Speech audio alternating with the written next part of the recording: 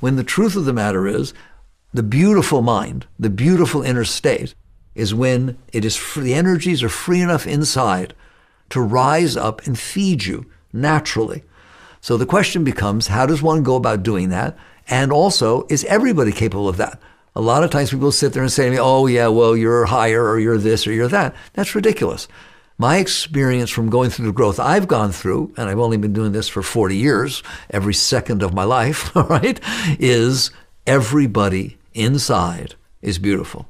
Everybody. I did 30 years of prison work, maximum security in there for you don't want to hear about. Beautiful, beautiful people. They write me to this day. I have relations or contact with a lot of them.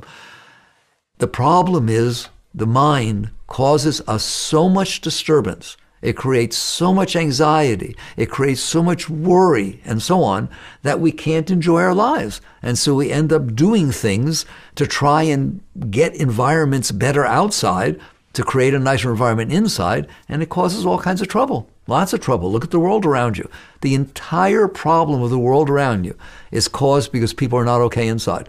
If people were fed inside, feeling whole inside, you would not have one fraction of the problems outside.